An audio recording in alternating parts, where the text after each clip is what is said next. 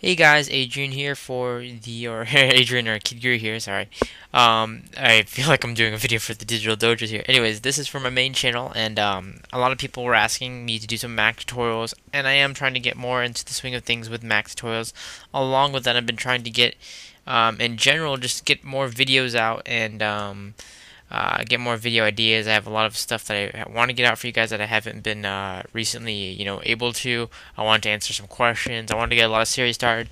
I'm trying to do those Minecraft ones just for you gaming viewers. But before I start the video, I do want to give a shout out to my other channels because I am doing a lot of content there, and I really appreciate it if you guys go check it out.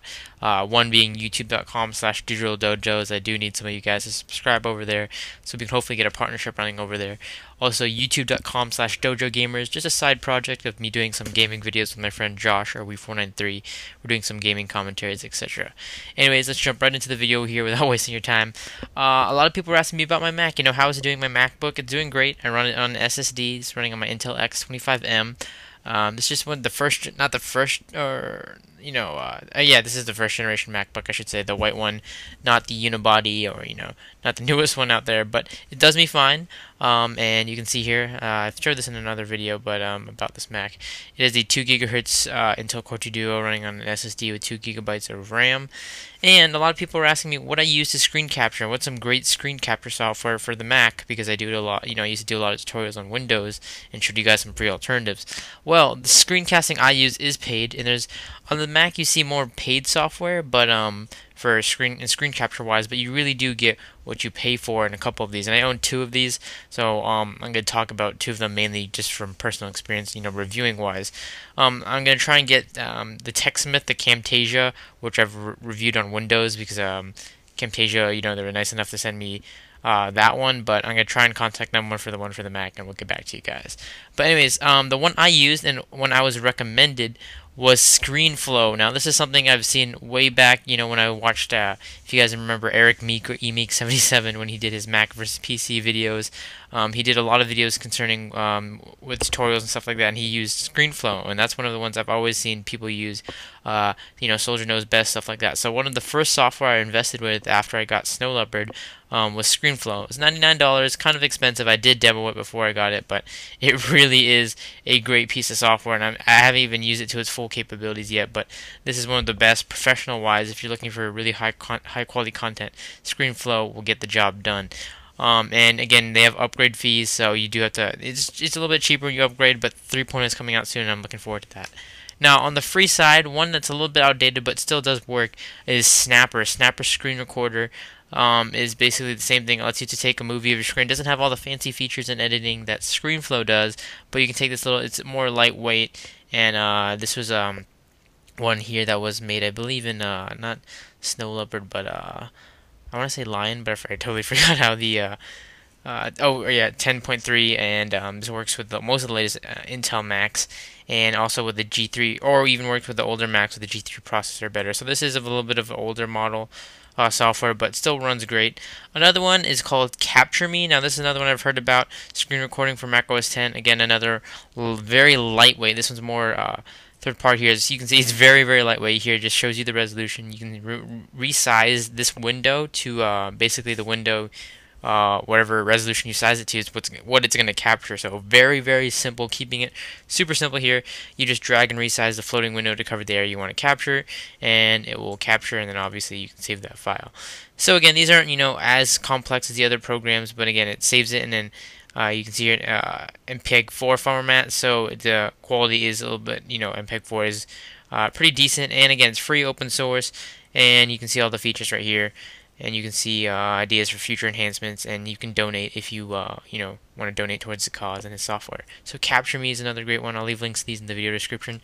Now, another more professional one that I've heard mixed reviews about. Again, I haven't tried it out myself. I use this on the Windows. And anyways, Camtasia for Mac. TechSmith is a very popular video, editing and recording software.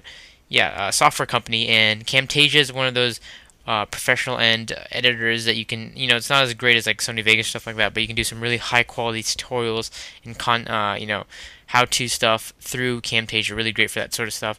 And again, very similar to the price point of ScreenFlow. It's a little bit on the pricier side, but again, this is for more,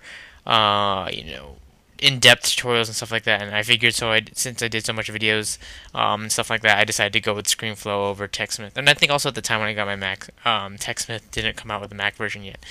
This is another one I own. This is one I owned back in the day because they were a sponsor of my old podcast. Since then, we've moved on to a new podcast. You can find that at DojoCast. That's on iTunes.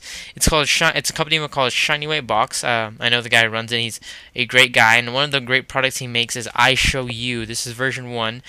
This is one that's been supported. This is one that's been on the Mac, I should say, for a long time, and he has great amounts of software you can get bundled and save with. You can get stuff like Stomp, which compresses your video files, and you can get the newest iShowU HD, which is the latest version that obviously does HD content and stuff like that for YouTube tutorials. Very, very simple to use. Its running price point right now is $20, and again, you can go iShowU HD for a little bit more.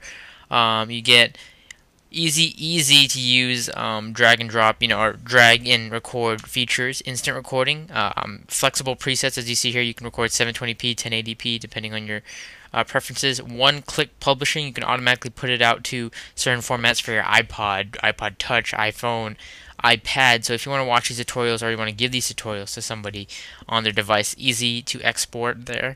And it's just really an awesome app, guys. This is one of my favorite Mac software companies, Shiny White Box. Really great product. So check this out, iShowU, if you're looking for a cheaper alternative to like stuff like ScreenFlow or TechSmith. Really good, guys. So in my opinion, if you're starting out, you want really great software that's going to last you a while, iShowU is going to do you great. iShowU HD will do you even better. If you get to the point where you're making a couple more videos and more tutorials and stuff like that, or stuff for like companies and stuff like that, ScreenFlow, TechSmith are probably more of your professional end software that you want to look at. And again, Snapper and CaptureMe are your free alternatives if you don't want to pay anything. That's understandable.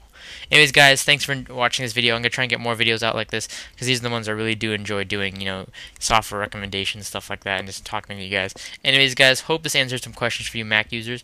And I'm going to do some more Windows tutorials and Mac tutorials. And I'm getting a new Linux box, so we're going to be looking into some Linux tutorials as well. Anyways, guys, thanks for watching. Hope you guys enjoyed, and I'll catch you guys next video. Don't forget to comment, like the video. It does help out. I take time to make these, edit them, etc. So if you can just like the video, or rate the video in general, that helps out and give some feedback. Comment, and of course, if you're not subscribed, subscribe. Thanks for watching, and check out our website at digitaldojos.com.